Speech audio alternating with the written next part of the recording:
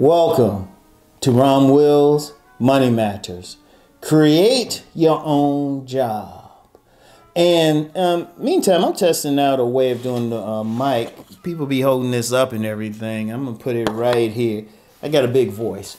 Anyway, check it out. Create your own job. Now, this is kind of a follow-up to what I was talking about in my last video. Talking about, American men not working is a major issue. Here's the thing. The reality is, and this is something my late mother said, and she was very profound. She was dealing with some mental illness issues, but, sometimes you listen to somebody, they still hit you with some great wisdom. And I remember I was having a conversation with her about, like, the jobs that were disappearing. This was about when just right before the Great Recession, right before we had this conversation. We're about to get into it. I would say probably the summer of 2007, and there were already signs and everything. Something was about to happen.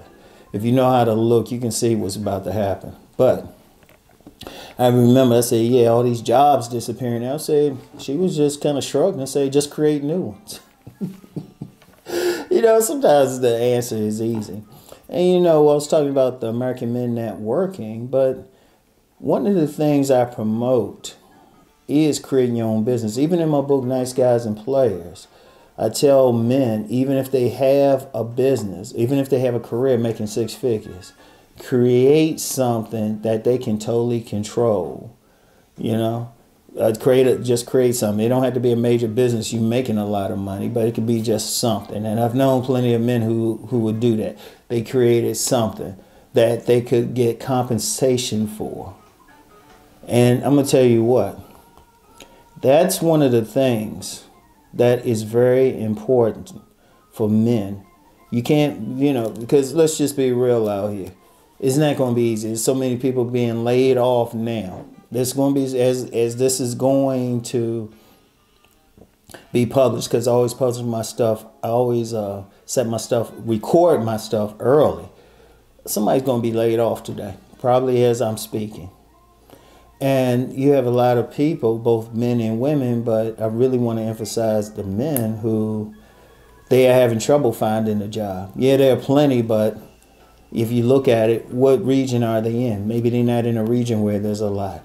Indeed, I saw something on the news last night because of this, you can call it an epidemic of retail theft.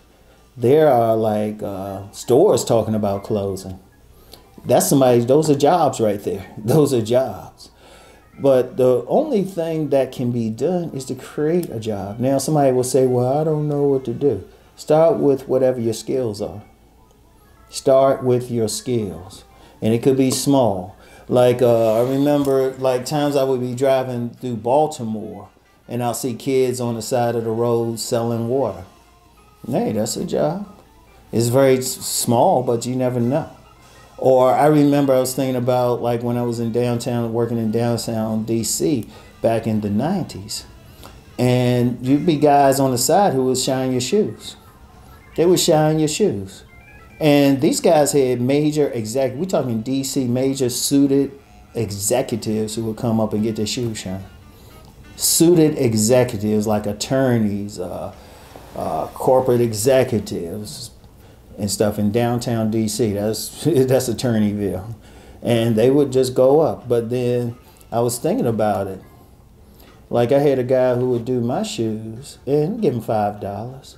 And I was thinking about it, this is in early 90s money. 10, and I would give him 5, but, somebody with a little bit more money might give him 10. 20, 30 people a day. Somebody shine 20, 30 shoes a day. People's shoes a day. Shoot, they were making a little bit of money. They were making some money. In fact, I had a friend, he was working with another guy who was recycling, getting recycled cans and stuff just off the street and stuff and take them someplace, get a little bit of money. But that's job creation. Any skill that you can do. In fact, I've talked before about working retail. working retail. I worked as a at a major department store as a merchandiser. I actually thought about it. It's like, I could do this job, or I can create this business where I offer merchandising services to small shops or something. Now, usually in those shops, they sell their own stuff, but you never know. And I ain't really go forward with it, but it's still something. You just never know. And in fact, I remember my uncle, like in retirement, he had a little like freelance thing where he would go to different warehouses and stuff and actually help empty the trucks. So it was just like, wait a minute, job, cleaning, whatever. You know, you never know who needs services. I remember when I was young, my grandmother, you know, may she always rest in peace, she would rent me out to people. She'd say, oh yeah, you're gonna go over Miss So-and-so's place and clean up her house. I'd say, Grandma, I don't want to do that. And she'd look at me. I don't remember that being, I'm giving you an option. But I would get paid though. I would get paid. You know, and that's an important thing. That's an important thing. Having the mindset of just creating. You never know. You never know. I mean, yeah, like, okay, like this thing of like DoorDash or something like that. And they got plenty of companies that create it, but what if you did that yourself? Or here's another one, you know, what if you can cook real well? What if you can cook real well? And you live in a neighborhood like, I remember a mentor mentioned this, you know, you have a neighborhood where all the women, they going out working. Some bougie neighborhood. See, a one woman who stays home could cook all the meals for them and, you know, get paid. There's so much, because all it is, you creating a service. You finding a service and you offering it, you know? It could be cleaning windows or something. In fact, there was some controversy because, well, they kind of annoying, like those street cleaners. They come up to your car, squeegee boys. They kind of annoying, but what if one of them was smart about it and say, hey, I'm gonna put up a sign, I'm gonna offer it to you. Or something little kids do. Like when it's warm out, I've seen kids got their lemonade stands out. I remember there was a mother and daughter. Her daughter had a lemonade stand, and a local plaza allowed her to set up like in the parking lot. You know, they had the car there, they brought the stuff out, and people were lined up.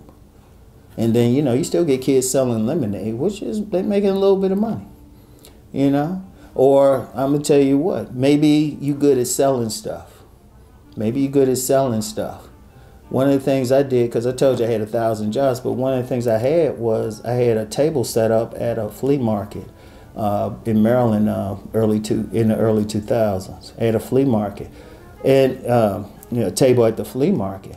I started out selling just used books. And they went from there. Indeed, with flea markets, especially, you could just set it up so you could just sell goods or something, and then really tap into like do an internet search on wholesale places. Like I know a wholesale place now, and I haven't checked them in years, but they sell actually new but discounted luxury goods like polos and like Lacoste and all of that. The way the retail thing works, they always have a new designs and stuff every year. They'll have the basics, but designs. And then, you know, but if you know where to get it from, because I was actually thinking about setting up at several flea markets, and I still might do that, you know, a luxury type of thing. I mean, I would probably have to have, I would probably have to have another person, but you can create a job that way. You know, you got people who've created jobs. In fact, being a vendor, and I've vended at events and flea markets. I've said, guys, I remember when it was a big deal to, you know, this is just before, I peeped this just before smartphones became popular, when they had those regular cell phones, and they could put like tunes on them. And I remember I was at one flea market, and there was a guy, that was his thing. He set it up. He just put tunes on your phone. Look, create your own job. Think about what skills you at, and then think about it. And especially in the day of social media and stuff, There's a lot of content creators who've created. Now, it's not everyone, but they created something. You know, it could be whatever.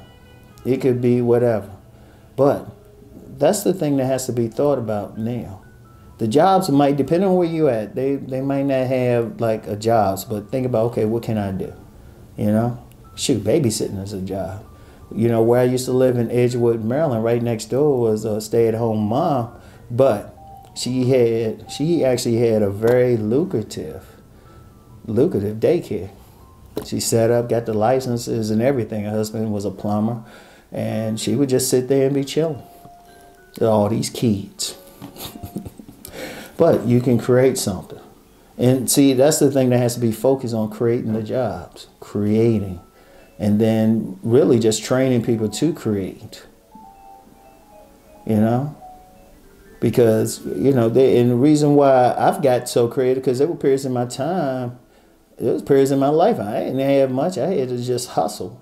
Shoot, I did a lot of stuff. Shoot, I was even a certified personal trainer one time, had some business. Yes, Ron really did have 1,000 jobs. Let me say something to that real quick, because I saw a comment by a detractor, and they ain't believe it. They were talking on somebody else's thing. It was like, well, what's there not to believe?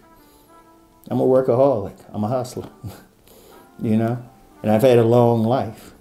And got just as long a time to go. But I've done a lot. Because even when I had full-time jobs, I would have stuff on the side, even then. So that was one of them. Even there, you know what? I even had a line of athletic t-shirts. Yeah, I got to get around to doing some shirts on these YouTube pages. But maybe, yeah, do something next year, maybe. But anyway, I want you to really think about that, okay? Think about creating your own job, all right? So anyway, let me do something cliche. I'll see y'all next year. So anyway, when I see y'all next year, you know the deal. Let's go make that money.